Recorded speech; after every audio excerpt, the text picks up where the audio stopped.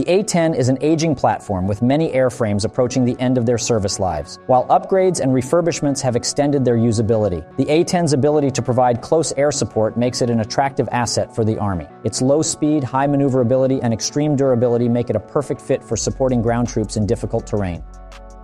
Over the years, the A-10 has proven its worth in numerous conflicts, including the Gulf War, the Balkans, Afghanistan, and Iraq.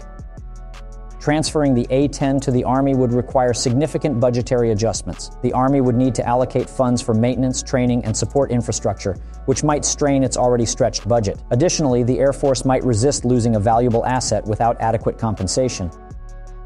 Transferring the A-10 would involve navigating a complex bureaucratic obstacles. Both the Air Force and Army have their own procurement, training, and logistical systems, which would need to be integrated to accommodate the A-10. This process would likely be time-consuming and costly.